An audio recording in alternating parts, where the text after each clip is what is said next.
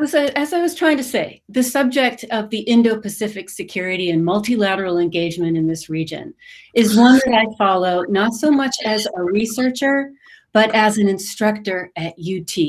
And I know that several students who have taken my International Relations of East and Southeast Asia are in the audience, and I'm looking forward to hopefully hearing some feedback from you when we get to Q&A.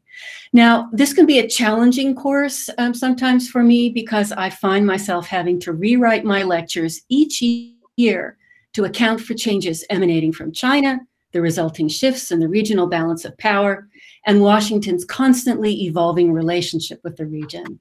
So this is, in short, a vitally important region, politically, economically, in terms of security, and it is in constant flux. And this is especially true today, 3 months into the Biden administration. Washington is once again in the midst of changing its methods of engagement with the region and in ways that really could have very far-reaching consequences for all of us. For example, in response to challenges from China and the perceived weaknesses of many multilateral organizations globally and in the region, the administration is now reconnecting with its old friends in new ways. Washington is no longer content to engage with friends and allies via the old Cold War hub-and-spoke approach to bilateral relations. It has instead revived the so-called Quadrilateral Security Dialogue, or QUAD, a group that was formed amongst the leaders of the US, Australia, and India and Japan in the wake of the earthquake and tsunami that devastated populations of the Indian Ocean in December 2004. And the Biden administration is also attempting to breathe new life into a loose multilateral arrangement known as the Free and Open Indo-Pacific. This is an approach that is rooted in the ideas of Prime Minister Shinzo Abe of Japan and that gained widespread attention during the Trump administration. But the Free and Open Indochina remains a work in progress, and many questions about its future and effectiveness remain. So these are just two of the examples that highlight the fact that the balance of power and institutional architecture in the region are in a constant state of change, and that the future of regional security, both economic and military, is uncertain. Now, I'm pleased to say that our two special guests that are here with us today will help us make sense of it all. Professor Nobukatsu Kanehara has had a long and distinguished career in the Japanese diplomatic and political worlds. He has served, for example, in several positions in the Ministry of Foreign Affairs, including as ambassador in charge of the United Nations in Human Rights, deputy chief of mission in Seoul, Korea, and as minister in the Japanese embassy at Washington, D.C. From 2012 to 2019, he was assistant chief cabinet secretary to Prime Minister Shinzo Abe. He is also a recipient of the prestigious Legion of Honor from the Republic of France, and today Kanehara Sensei is a faculty member in the Department of Political Science at Doshisha University in Kyoto. We will then hear from David Scheer, and I'm so glad that he was able to join us. Ambassador Scheer's career also bridges the political and diplomatic worlds in fascinating ways. He joined the US State Department in 1982 and has served in Washington, Sapporo, Beijing, Kuala Lumpur, and Tokyo. From 2011 to 2014, he served as US Ambassador to Vietnam.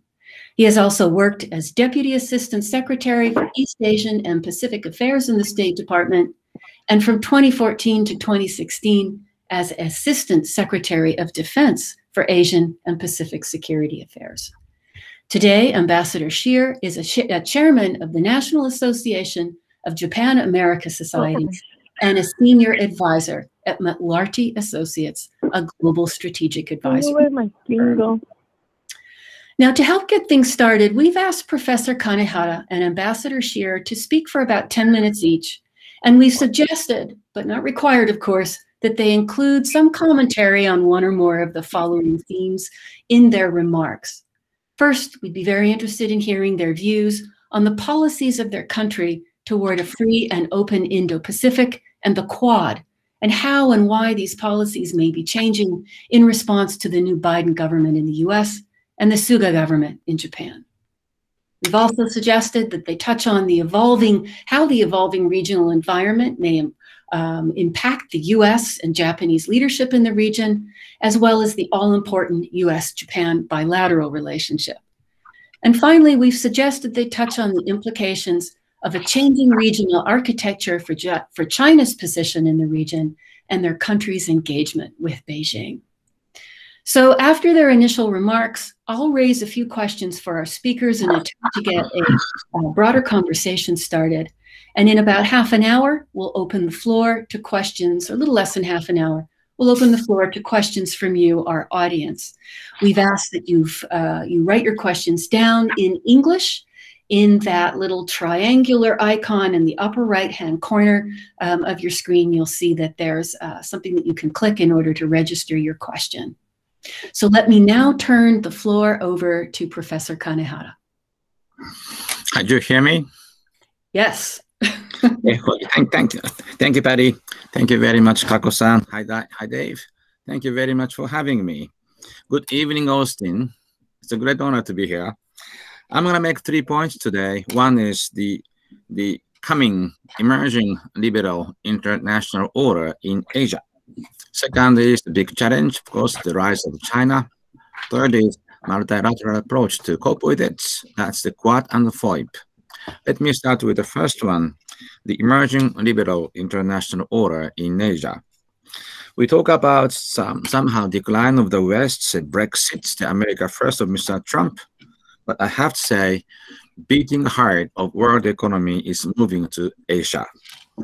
And China is rising. Of course, India is rising next. Indians' population could be soon bigger than China, but they are 10 years younger than Chinese.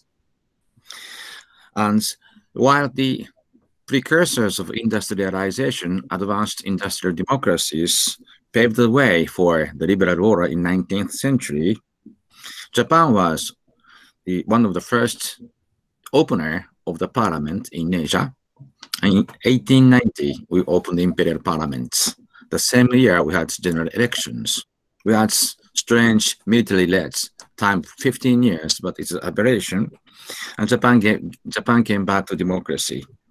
And the precursors, for example, the G7 nations were leading the world. But meantime, Asia was preparing their own way to join our liberal order. While we are working for liberalism or democracy in 19th century, early 20th century, they were under colonial rule.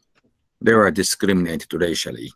They were deprived of the sovereignty and their human rights was abused.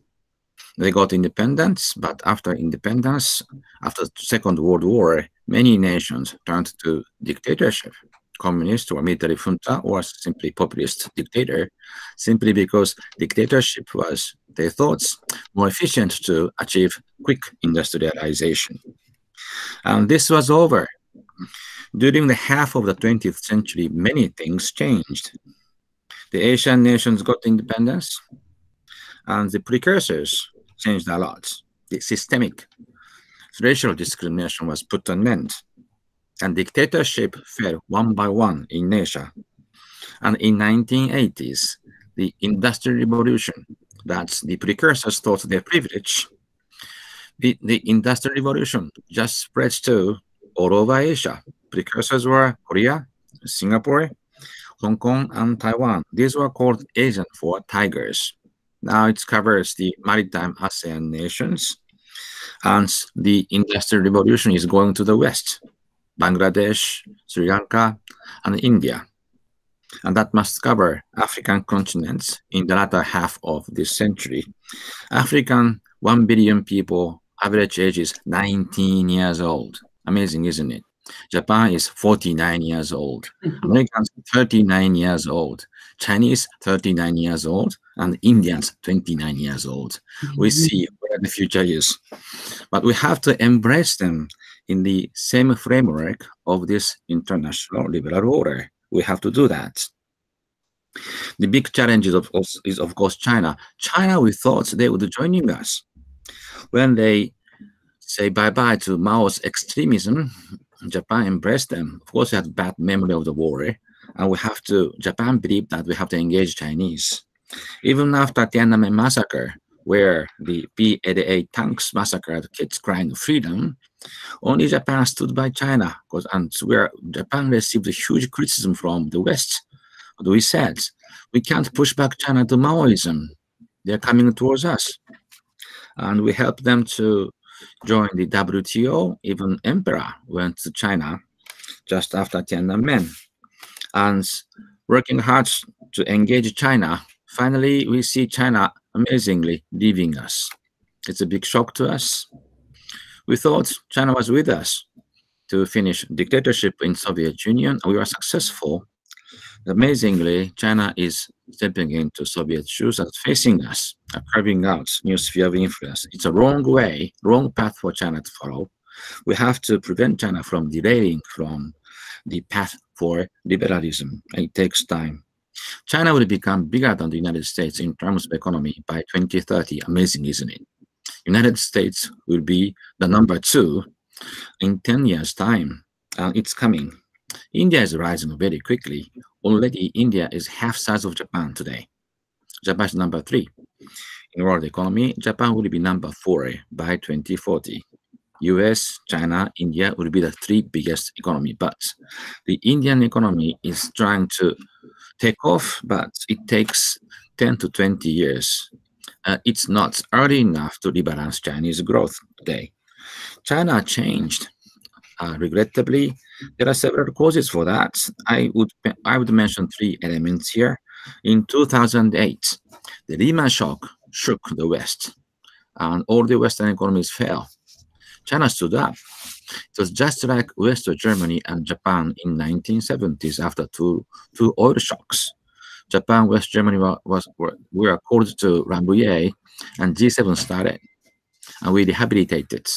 And suddenly that gave some erroneous confidence of Japan economic giants. It was not true, but we were sort of overconfident. The same thing is happening today in China.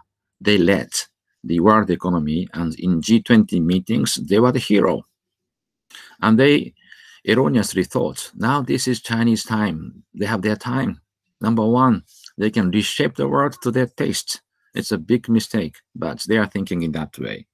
Second is, after Tiananmen, the communist ideology is dead, because Deng Xiaoping shut the door against the democracy, but he said bye-bye to Marx-Leninism. Very strange type of state capitalism started. And there, to avoid the criticism from the jingoistic communist senior people, then started to imprint among the Chinese kids the legend of foundation of Chinese Communist Party. That is, Chinese Communist Party brought China to this status and the prosperity and respectable status in the world, but he emphasized 150 years invasions by the West, including, of course, Japan. And that is becoming poisonous. Together with the soaring nationalism, it is very bad. Today's their strategy is very simple. China, humiliated by Westerners, 150 years, should take back Qing dynasty's territory. And Qing dynasty is not a modern state. It is not our modern states. There was no border, but they have tributary states. They're half independent, like Korea, the other surrounding nations. Japan has never been under Chinese control, but the tributary states, and China, today's China thinks that it is their territory, and they are taking back. Hong Kong is the example. It was territory taken by the British by the Dirty Opium War, so they have to take it back. And free will of the Hong Kongese doesn't count here. It's the revenge of the history, not the free will of the people that decides the territory. This is very erroneous thinking. And Xi Jinping is particular leader. That generations from 1966 through 1976, there was no university in China because of Cultural Revolution. They destroyed intelligentsia. And Xi's generation is that generation. So they never seen the liberalism. They never thought of democracy. It's revival of Mao's theater. And they still believe that the communist regime could be superior to the West. So this is very bad. Now it is in practice, they're expanding their interest in South China Sea, East China Sea. They claim South China Sea as Chinese Sea. It is far bigger than the Mediterranean. never under Chinese control. But they say it is their sea. Hong Kong's freedom was put to an end. Uyghurs, Tibetans were abused, and their eyes are now on Taiwan. Taiwan is a 23 million people. It's a very big sort of entity, community. De facto basis, it's a nation, a free nation. And now they are putting end to the Taiwan freedom, if they could, as Hong Kong. How to cope with that? We have to do this multilaterally. Nobody can stand up against China alone. If somebody does that, they'll be simply crushed by China. So Japan proposed two things. One is FOIP, free and open Indo-Pacific. We talk about the victory of freedom and liberalism. It takes time, but we believe that the industrial nation state will turn into democracy. It simply takes 100 years. China needs half a century more, but meantime, they're big enough and they could challenge us. So we have to cope with it. We have to gather the like-minded nations who carries torch of democracy, freedom, rule of law. That's United States, Japan, ASEAN nations, Australia, Korea, and Europe. And of course, American leadership is vital. Without it, we can't do that. Mr. Trump was very hard against China, but he was sort of drama. He was playing alone. Now, Mr. Biden came back. He is a conductor of orchestra. We're happy to be orchestrated, but we need American leadership here. What? When we talk about democracy, values, and economic integration, connectivities, infrastructure, FOIP is a very good framework as a grand strategy. But when we talk about the military affairs and strategic capabilities, strategic stabilities, some nations raise hands, not all. Who raised the hands? It's Australia, American Stormcharter in the Pacific, and India, that is a future superpower. We are happy to engage Koreans. We're happy to engage Indonesians, happy to engage British who is now outside Europe. It can be Cinque or Sextet, we don't matter. But simply because Quad is Quad, simply because there are only 4 members in it. But this is very important. To keep strategic balance with China is very important. Without it, China can bully one by one the small nations. And by keeping a strategic balance, we can adjust interests. We can deter China, we can dissuade China from invading Taiwan, for example, and we can wait for China to become more mature, responsible. And I believe that the necessity of history is not victory of China. Necessity of history is the victory of liberalism. And China can never cope with it in the future. Okay, that's my presentation. Thank you very much.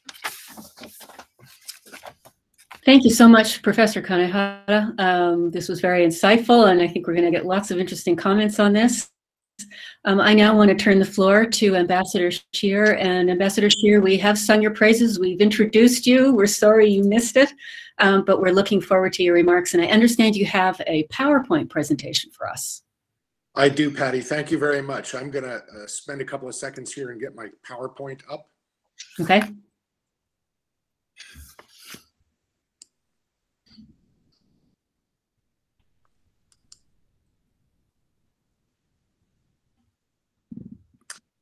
Well, it's not working. Well, I can see it. Can you see the PowerPoint? Well, now I've turned it. Let's see. I did at the beginning. There it is. Ah. Do you see it? Not anymore. I'm sorry, everybody.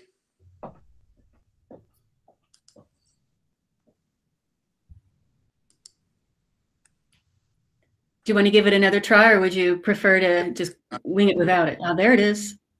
Can you see it? No. Okay, I can do it without the PowerPoint. Okay. I'm going to talk less about the substance of the alliance with Japan and more about a process. And that process was the diplomatic campaign that the new Biden administration conducted from day one of its administration through the meeting between Secretary of State Blinken and National Security Advisor Sullivan with the Chinese in Alaska last week. What's a diplomatic campaign?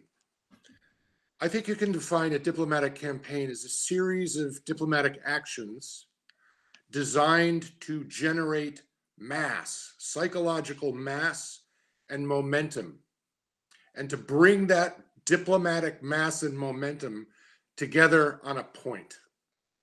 And in this case, we wanted to bring that diplomatic mass together at a point on the Chinese, sitting across from us at the table in Alaska. And we did that by conducting the diplomatic campaign. And when Secretary Blinken and National Security Advisor Sullivan and their staff sat down probably in November or December to plan out the early days of the administration, they asked themselves some questions. One was, who's the president going to call when he gets in office? And in what order is he going to do that? The second question was, where are we going to go? The third question was, what are we going to do when we get there, and what are we going to say? And clearly, they were interested in demonstrating both to the region and to our allies, particularly to the Chinese, how important our alliances are to us and the level of priority we place on them. So they decided to visit Japan and the ROK first. Not only did they decide to visit, but they decided to visit together, which is unprecedented for an administration, for the Secretary of Defense and the Secretary of State to travel together like this so early in an administration. But first, the telephone calls. Who were they going to call? Well, the president started calling foreign leaders on January 22nd. And the first leaders he called were Trudeau and Obrador, Canada and Mexico, our closest neighbors, our NAFTA buddies. Then they turned to Europe, our NATO allies, always the first people we call in this situation. And the president talked first to Boris Johnson, then to Emmanuel Macron of France, then to Angela Merkel of West Germany. And only then did he speak to Putin. Why did they put Putin, say, before Prime Minister Suga of Japan? Because they wanted to get Putin as soon as possible after they talked to our other European allies, to bring some momentum together on Putin. Then the president turned to Asia. He talked to Prime Minister Suga on January 27th, Australian Prime Minister Morrison on February 3rd, also President Moon of the ROK on February 3rd, then Indian Prime Minister Modi, then on February 10, Xi Jinping. Why in that order? To demonstrate the importance we placed on Japan and our allies and partners, and to bring that momentum to bear on the president's call with Xi Jinping. A week after the president's call with Xi Jinping, 8 days actually, we conducted a Quad foreign ministers meeting. Secretary of State Blinken met with his Quad counterparts from India, Australia, and Japan in order to prepare for a later Quad summit. On March 3, the administration released the Interim National Security Guidance, a document designed to replace the Trump administration's national security strategy. And they wanted to get it out as soon as they could to let everybody know, we've got a plan. We're putting it out. On March 10, Secretary Blinken testified before the House Foreign Affairs Committee about Secretary Biden's overall foreign policy, about the interim national security guidelines, and about the administration's future plans. He focused as not only on the importance of our alliances, but on our disquiet with Chinese behavior, particularly vis-a-vis the Uyghurs and the people of Hong Kong. The president conducted the Quad Summit meeting remotely on March 12. They issued a great declaration, particularly with regard to the global distribution of vaccines. The Quad agreed to have India manufacture up to 1 billion doses of vaccines. Japan and the US finance it. The Australians deliver it. This is the first time the Quad has ventured this deeply into diplomacy. It's been mostly focused on security affairs up until this time. It's the first time the Quad ventured into health diplomacy, very important health diplomacy, the mass distribution of vaccines globally, but particularly in Southeast Asia. On March 15, Secretary of Defense Austin visited the Indo-Pacific Command in Honolulu, which secretaries of defense often do on their way out to Asia. On his way to Tokyo for the 2+2 meeting with Secretary Blinken and their Japanese counterparts on March 16. On the same day, the administration announced new sanctions on Chinese individuals for their conduct related to Hong Kong. Now, that's what I call a strong message.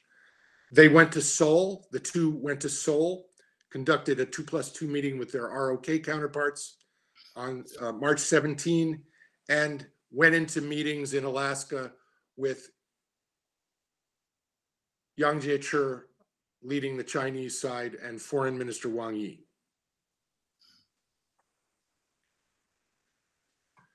In Tokyo, again, they conducted a 2+2 meeting with their Japanese counterparts, the two secretaries with their Japanese counterparts.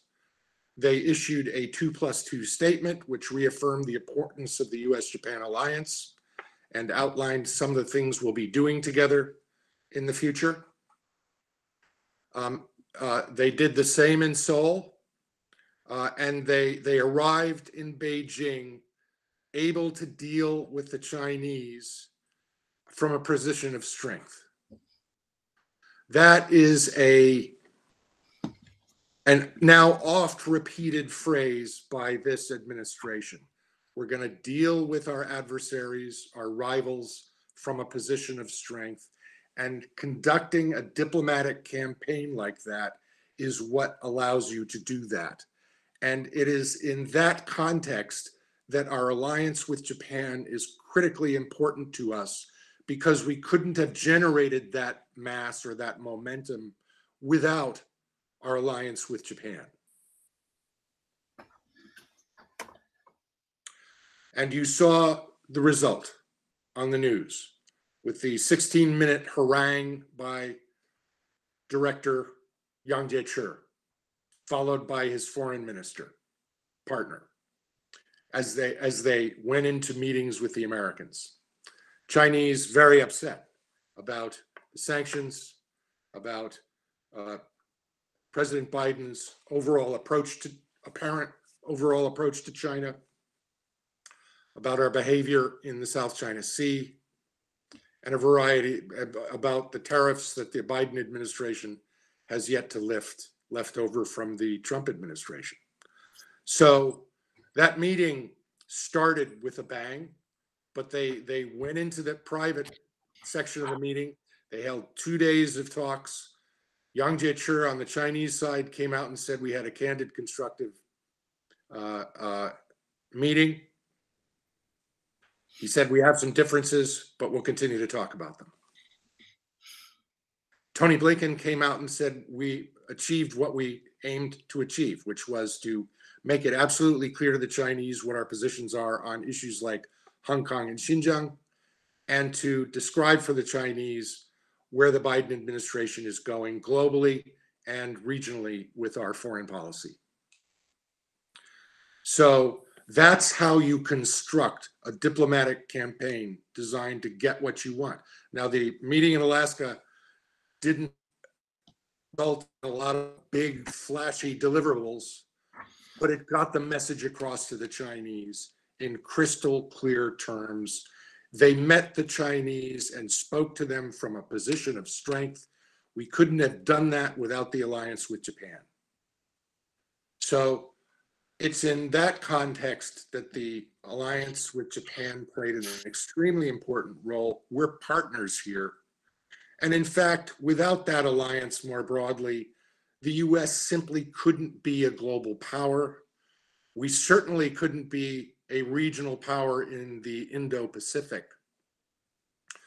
We couldn't do what we want to do on the diplomatic stage in the region or bring the diplomatic mass we need to bring to bear on the Chinese. We couldn't do all that. As Kanehara-san said, we've got to work multilaterally, and we do that with our partners in the Quad. We do that particularly strongly with our ally, Japan. Why don't I stop there? Thank you so much, Ambassador Scheer. These were both very interesting and I would say provocative sets of remarks. And I'm also very grateful that you did touch on several of those suggested items that we hoped would lay the foundation for a fruitful conversation today. Just for the next few minutes, we want to leave lots of time for Q&A, given our late start. Let me just throw out a few questions, and as might be expected in this situation, in March of 2021, given all that we know about the region, China seems to be first and foremost in our thinking about how to engage with the region going forward. And I'd like to throw two questions out there, and one of them might ruffle some feathers. But the first is it really possible to engage China today? Has it been successful in the past? Do we have reason to believe that it will work? Can we revive the policies of the Clinton administration and engage them? Or are we moving into a period in which confrontation is going to be the primary strategy, building on, I think, the actions of the Trump administration? So I'd be very interested in hearing both of your views on that point. And also, there's some talk right now, and it's been going on for years, and it's becoming more and more intense, that the United States is no longer negotiating from a position of strength. That how could it possibly do that when economically we are not the leader that we used to be? China seems to have moved into that position. What are our pockets of strength? When we talk about American strength, what does it mean today? And are we up to the task of dealing with a China that is more and more our equal rather than our junior, and posing numerous challenges for the United States in the years ahead? So if I can turn first to Professor Kanehara, what are your thoughts on these and related issues? Thank you very much, Betty. For some time, it's very difficult to engage China, but we can do that. Reasons: China today represents 16% of world economy. United States 24%. They could catch up with the United States, but by 2050, US will go up beyond China again. Oh. And Japan is 1/4 of the US today, number 3, but very small, and 1/3 of China. And Korea is 1/4 of ours, and half of Korea is Australia and Taiwan. The Europeans, without British, they count roughly 20% of world GNP. So if the West is united, US, Europe, the UK, Japan, Australia, Korea, India, we can go easily beyond 50% of the world economy. China can never catch up with the West. That means if the West is united, we can still engage Chinese. And this is one, but I have to say, two reservations for that. One is the West must be united. Mr. Trump's China policy was a hard one. Partially, it was a right one, but he hurt so much the alliance with the West. We had Abe-san. We are lucky. We are the maybe only one who could maintain good relationship with Washington. But all the leaders are weeping how to cope with Mr. Trump. And so the West must be orchestrated. It's the only leader for that capable of doing that is the United States. We're ready to stand with the United States here, and we need allies. And second is the time. We have to. We are united. We are okay. When India stands up as a superpower, we're much more comfortable. But it takes time. Meantime, China is the huge power that can bully other surrounding nations, and how to prevent China from derailing from our liberal path. And we need effort for that. And it takes time. 20 years to come. We have to be prepared for that. What is our strength? As I said, we have a strong private sector, and economy is rising. Technology, we are ahead of that. China is copying us. They are very good in doing digital technology simply because they have to survey 1.4 billion people. That's the reason why they're so much interested in digital yuan. But for surveillance, it's not for us. And that must have some limits. We are working for making people's life better. That's technology. And US is the cutting edge of this technology. And we still believe that technological edge, economic strengths, and militarily too. US Pentagon's budget is $800 billion. It's 1% of world GNP. Amazing, isn't it? Yes. Chinese military budget is 4 times bigger than Japanese one, but it is still 1/4 of the United States. You have very strong cutting edge of the military. And China will not risk a war against the United States simply because if they are defeated, Communist Party is over. So they don't do that. So the military-wise, technology-wise, and economic size-wise, the West is far stronger than China. So when we are united, we can still engage China. That's a very interesting perspective. Thank you so much. And Ambassador Scheer, what are your views on these issues? Well, if by engagement you mean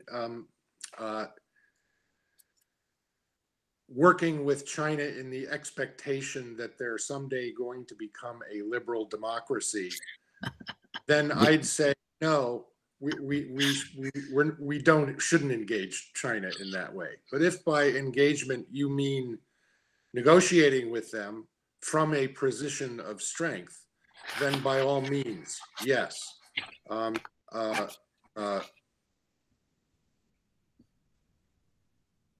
We need to negotiate with the Chinese every day on a variety of things. It's unavoidable, particularly given their size, their new wealth, and their new power.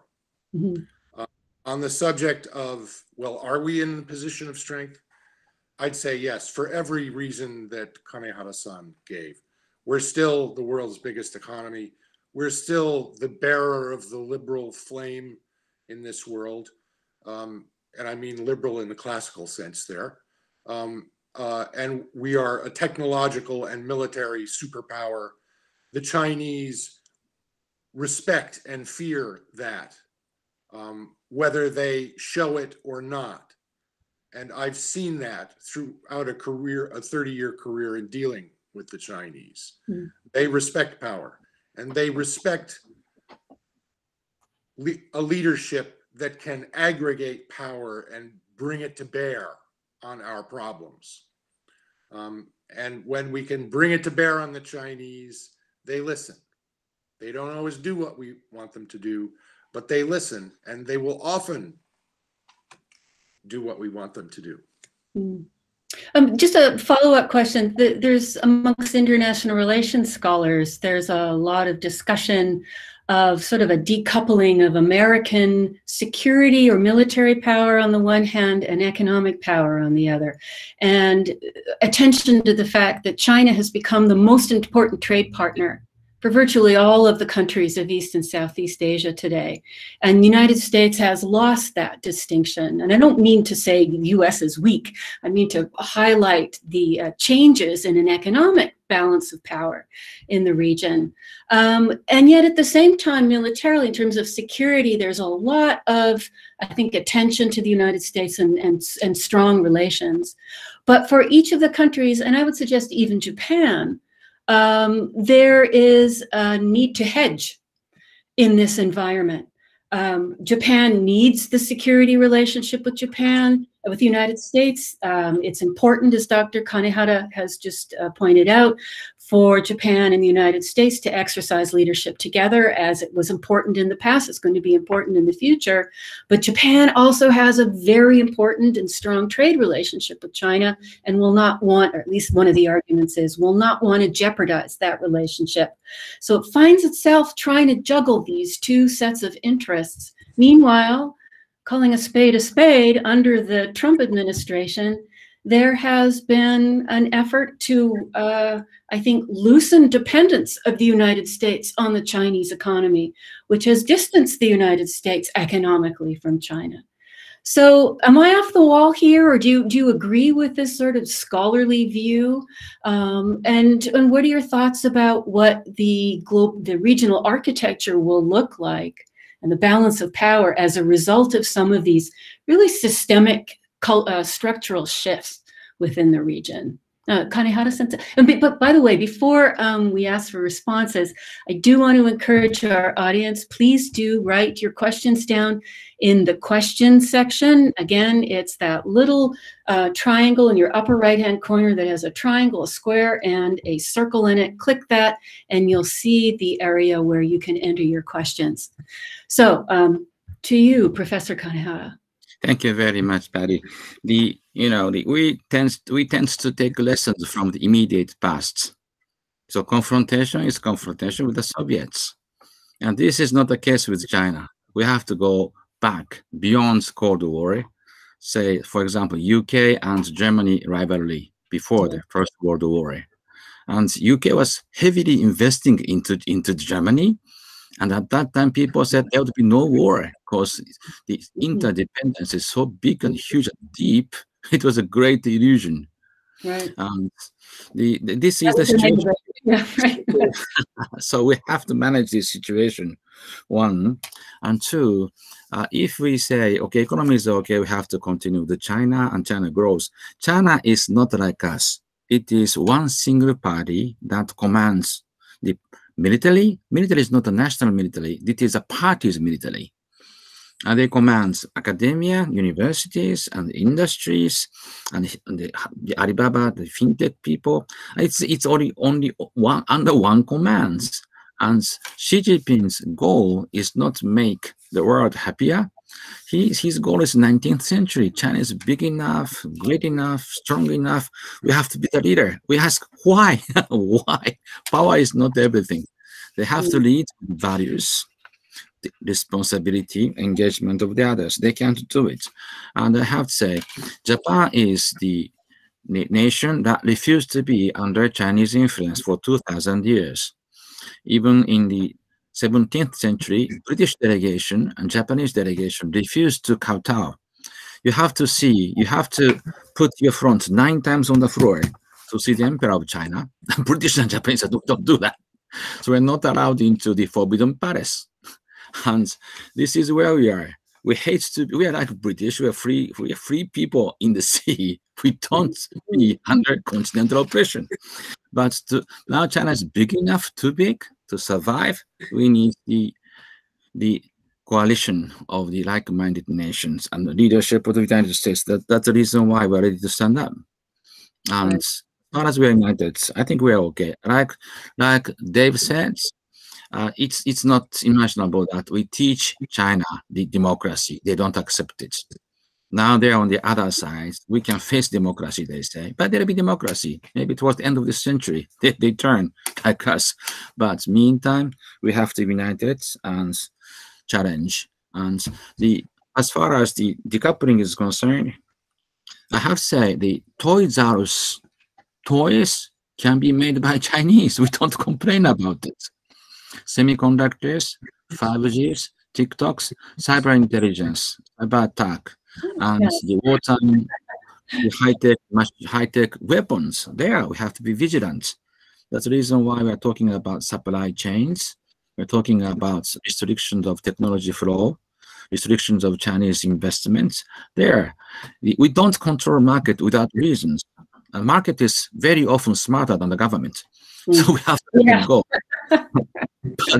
But they are paid more than the government officials. But we have to intervene and regulate only when national security is the matter. Oh, thank you. That's very interesting. Ambassador Scheer, your view. Let me start just first by apologizing. I'm going to have to jump off it for another Zoom at 8:30. I'm sorry for the technical glitch. I think we should be done by then. I've got another Zoom at 8:30. It's been a busy day. But let me address your questions first by talking about the Trump administration. There was a lot of chaos in Trump administration foreign policy, but they got some things right. And one of the things they got right was that we need to change the relationship with China. And that decision got a lot of bipartisan support in Washington, and I think throughout the country. They decided that we've got to get tough on China on trade. Now, you may not agree that the Trump administration went at it in the right way, but deciding to change the trade relationship with China was very important. And the Biden administration, I think, is going to continue that way of thinking. The Trump administration also decided that some industries we've got to have back in the United States, particularly industries of strategic importance to us. We can't outsource all of that. And finally, we got to protect our technology. That too enjoys very strong bilateral support in Washington. And the Biden administration certainly is going to continue that approach. It's going to systematize the way we do it, and it's going to bring our allies on board in partnership with Japan on that. So there are distinct continuities between the Biden and Trump administrations on China. On the subject of decoupling, I don't think it's possible for us to totally decouple. And just like Kanehara-san, I'm happy to buy toys from China. But at the same time, we're going to have to compete with the Chinese, and not just in the military sphere, which we're very good at, but in the economic sphere. And we're going to have to do this in new and creative ways that we haven't used in the past. And we're going to have to focus on regions that we haven't focused on very intensely in a while, like Southeast Asia. Right. You look at the strategic map of Asia. Northeast Asia, we have lots of military forces. We have strong, reliable, and capable allies. Southeast Asia, much less the case. Few forces, much less reliable allies. Less clear why we'd go to war in Southeast Asia. So we're going to have to sort through all that. But Southeast Asia, in the Chinese view and in our view as well, is an open playing field. And there's going to be greatly increased competition in Southeast Asia. It can't just be military competition. We've got to get in there and invest and build infrastructure and win over Southeast Asians that's a very good point. In the peacetime game of influence. That's a really good point. And I wanted to turn to Southeast Asia. And we have a couple of questions about that. Before I raise them, I understand that, David, you have to leave by 8:30 your time. A question for Mrs. Ito. Given that we did have a late start and some of our viewers had trouble getting on, might we continue for an extra 10 minutes tonight? I wish I could join. No, I know you'll have to leave us, but I'm okay. Okay. All right. Well, we'll spend a few more minutes. We'll go a little over our time, and thank you to our audience for your patience. So on the subject of Southeast Asia, we have a question from a former UT student named Jada Fraser about Southeast Asian perceptions of Japan. And she notes, and other countries, and she notes that in a survey conducted in 2021, Southeast Asia highlighted Japan as the country toward which they feel a great deal of trust in the region. Now, ASEAN is worried about the region being exploited by US-China great power competition.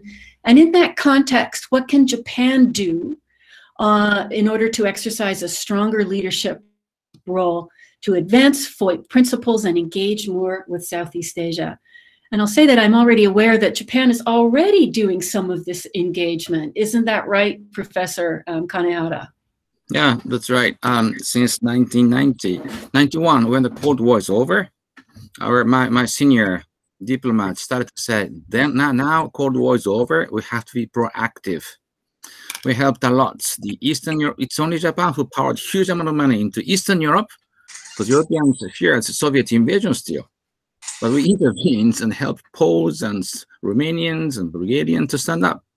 This is what we did in the 1990s. We did the same thing in Southeast Asia too. They are turning to democracy one by one. We thought they are great partners, friends, but we have to make them prosperous, make Southeast Asia stand up. That we believe that both in Eastern Europe, in ASEAN, we're greatly successful. And prosperous, stable Asia is our national interest. We didn't think that China would challenge us at that time, but now the friends are very important and our investments are becoming fruitful. Japan will do three things. One is we still continue to say liberal democracy. That regime can make people happy. We have to get consent of the people to rule. The government is instruments. People is not the instrument of governments. It's the other way around. This is very good for Asian thinking. Asian didn't have elections, didn't have the independent judiciary, but long-standing political philosophy of Asia is the king must serve the people. If the king abuses people, the king must be decapitated. That's mentioned 2,300 years ago. And I was saying, China was saying that. We don't teach that to the young kids today, but that's Chinese thinking. And so the liberal democracy is not alien to Asians. We have to spread that. This is one. Two, economic prosperity. We have to still overcome the difficulties of nature.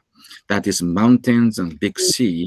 We are preparing ports to connect Asians and cutting across the mountains in Vietnam to connect both the seas.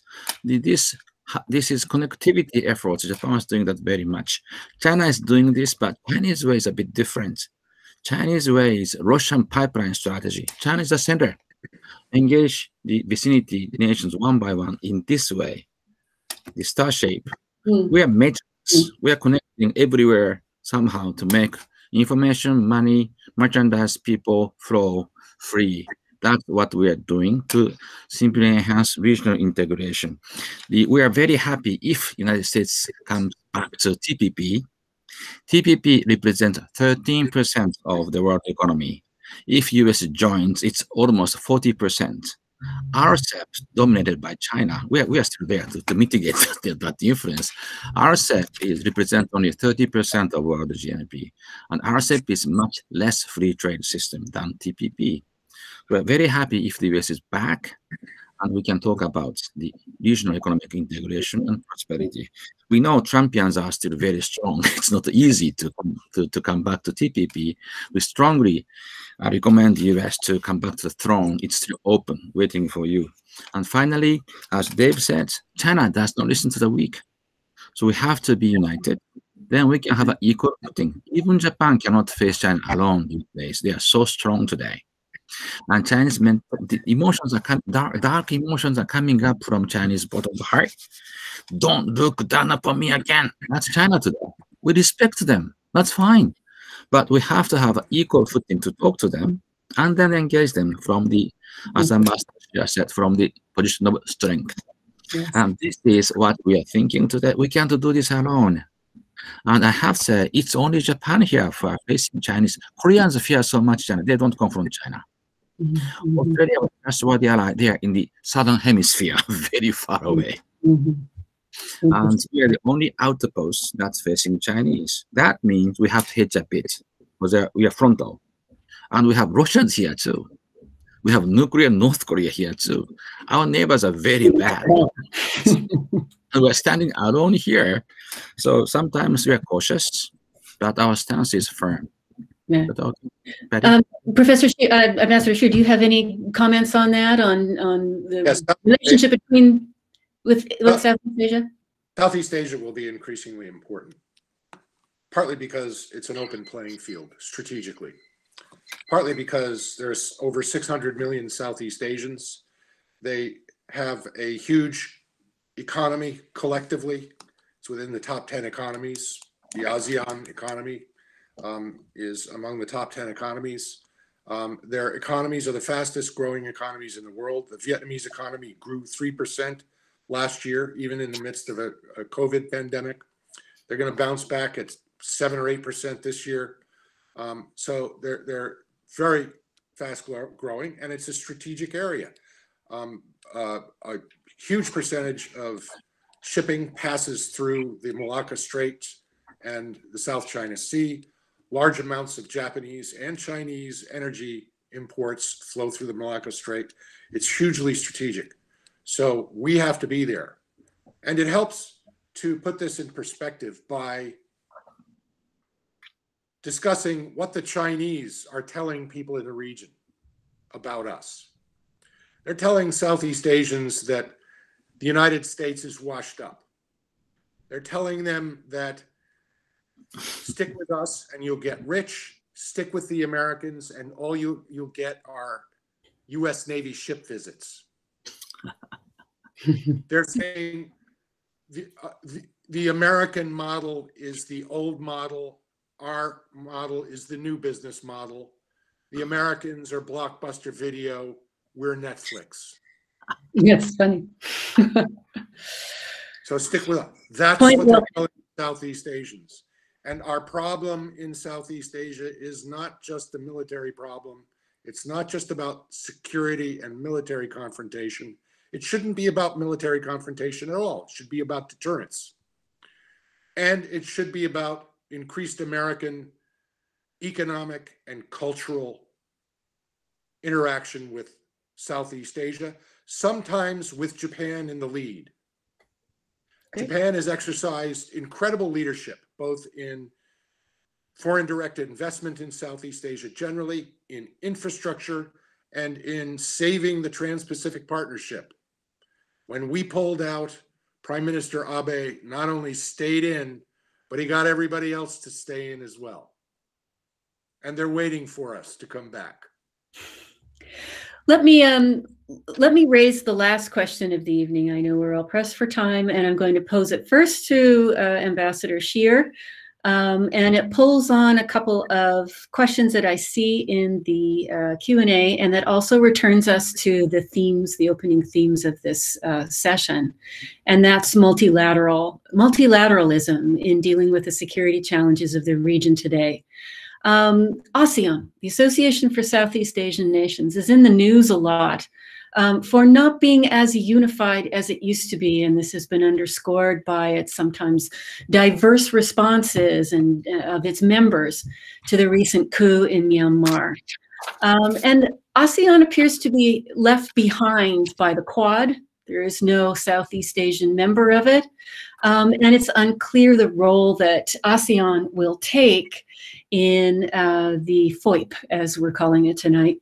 And I just want to ask, after years and years in which ASEAN was the institutional core of just about every approach to multilateralism we've had, including APEC and the ASEAN Regional Forum, it seems to be eclipsed a little bit right now. What do you envision for ASEAN, given the new security architecture that's emerging within this important region? Ambassador Scheer? Thanks. Well, ASEAN certainly isn't as unified as it used to be. It used to be much smaller by 5 countries. It used to be just the maritime Southeast Asia, Philippines, Indonesia, Malaysia, Brunei, Singapore, Thailand. And the height of ASEAN unity was during the Vietnamese occupation of Cambodia.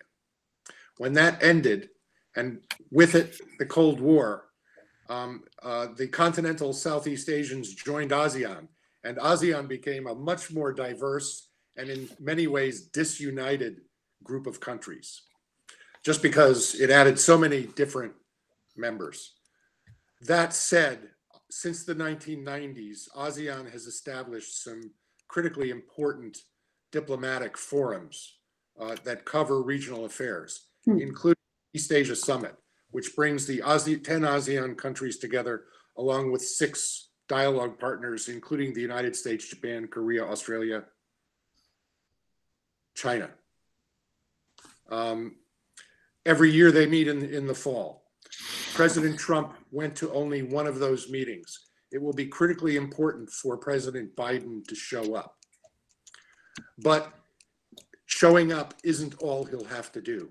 he'll have to go there with a big, important agenda that includes both security issues and economic and cultural issues as well. And I have no doubt that the administration is preparing him to do that. He'll have to participate in the APEC summit, which is a broader economic cooperation group, including some South American countries. Also very important. These are extremely important fora in which we not only meet multilaterally, but we meet bilaterally on the sidelines with lots and lots of different leaders.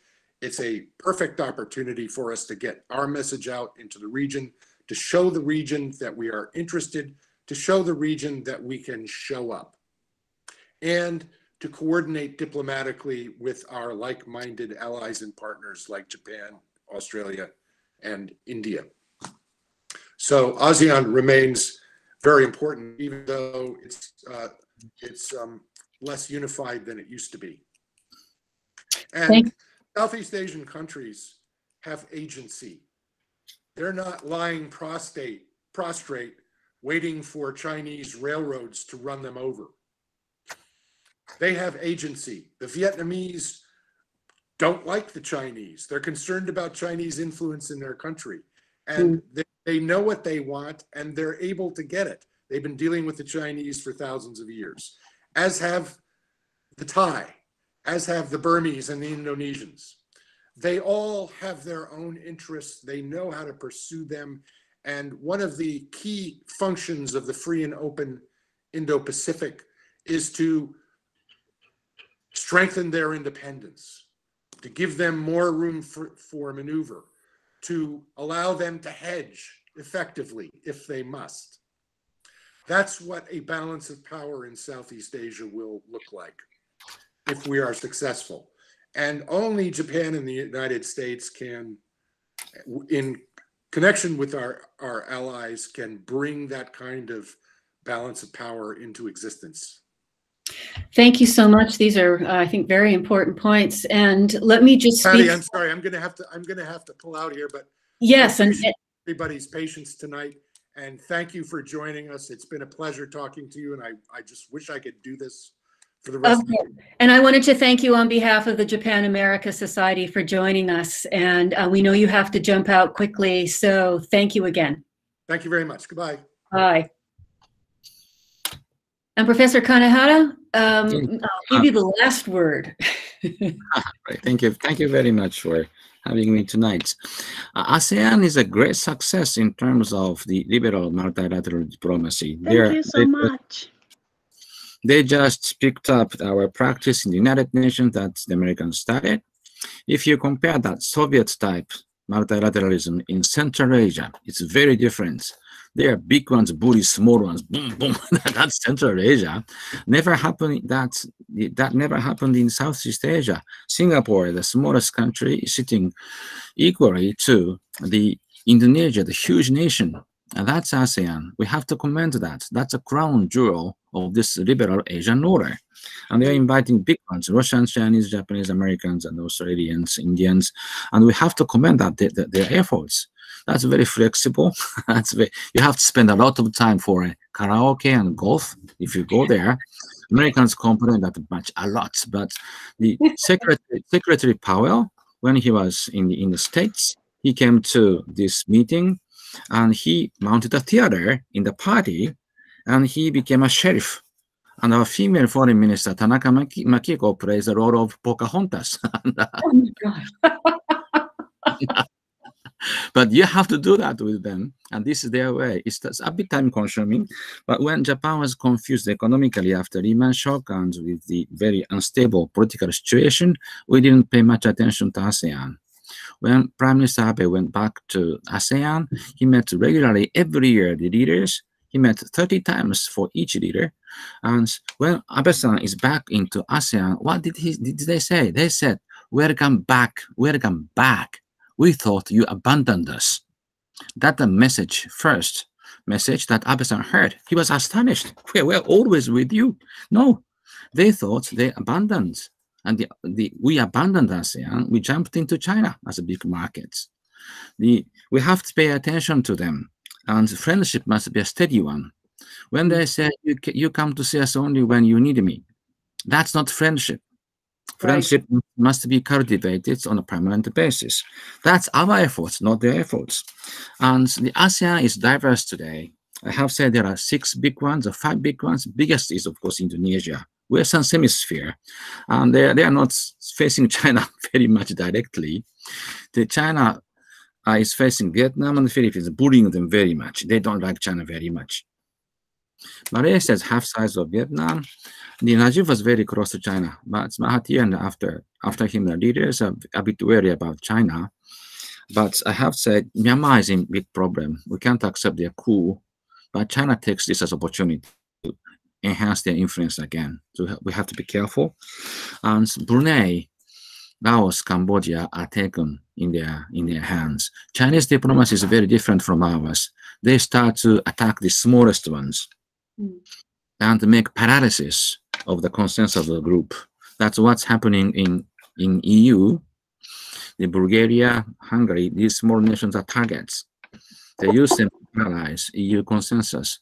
And here in Asia, Brunei is heavily invested by Japan, but the deep sea oil fields, China claims that with illegal claim, but the Brunei is so fearful of China today. Laos is next to China.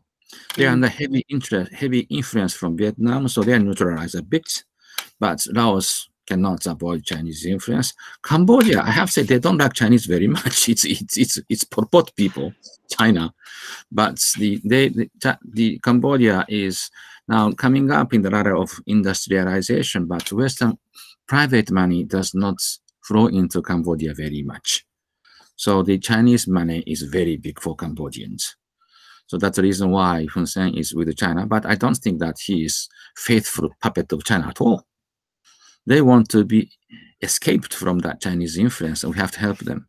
Money-wise, China has a big money, but we can always show them the choices you can choose. And that's very important. We have to engage ASEAN nations. And it's very important. Half size of China population, all rising economies, but they need leadership. And I have to say, they do not want to be involved in big ones fights. Yeah. That's the reason why Quad is there. We want to expand Quad. We don't refuse them. They don't join Quad, simply. But we have to engage them in terms of economy, in terms of values. And when China becomes more coercive, they would come towards us. So Quad can be septet. Right. But it is not exclusive. I've heard it referred to as an example of plurilateralism, the Quad, and how it can increase its size and include more members, which I think is a heartening thing to think about. So thank you so much for your remarks. This is good food for thought. And I know that we're rapidly running out of time. We're over time, in fact. And I see that Peter Kelly here is with us, representing the National Association of Japan-America Societies. And we were hoping to hear from you at the beginning, but we're glad to have you now at the end of our session. And I'm wondering, Mr. Kelly, if you'd like to say a few words to close us out. Thanks very much, Patricia. And this is Peter Kelly from the National Association of Japan-America Societies. We had over 80 people attending this meeting tonight. We thank you for attending. Our apologies for the difficulties in connection. This was the first time we've ever used Google Meeting, and there were some connection problems. This event here is part of the Geostrategy series, which is a partnership between the Sasakawa Peace Foundation in Japan and the National Association of Japan-American Societies. The whole purpose of this event is to take the kind of strategic discussion that we've heard tonight, the challenges that face the United States and Japan in Asia. That's often heard in Washington, D.C., but the purpose of this is to bring it out to other parts of the country. And we're delighted that we were able to do that this evening. The event here was one of the unique aspects of tonight's event was the introduction of ASEAN and Southeast Asia. It's played a larger part in the discussion tonight than we've heard in some of the previous discussions. And given the importance of Southeast Asia and the large Japanese investment there, it's a welcome topic to add. This is the 8th of 9 geostrategy events that have taken place over in Japan-American societies across the U.S. this past year. The last one will be tomorrow night in Atlanta with Sheila Smith and Koji Murata, which should be an entertaining combination, almost as entertaining as this evening with Dave Shear and Kanehara-san. The speakers are what makes this series, and we're very grateful to both of them and to the moderator, Patricia McLaughlin, for hosting it tonight, and to the Japan-America Society of Greater Austin, Kako Ito, for setting up this meeting. Well, thank you so much, Kelly-san. We're so glad you could join us, and we thank you for your assistance in putting this meeting together. It's been wonderful for me to participate in. And I think I should turn this over to our host, Mrs. Kako Ito, to bring our evening to a close. No, you're all done? Okay.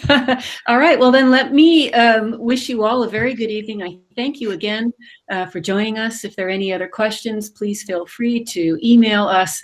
And we hope to see you at a future event of the Japan-America Society of Greater Austin. Thank you and good night. Okay. Bye. Thank Bye. you. Thank Bye. you. Thank you. Bye-bye. Thank you very much.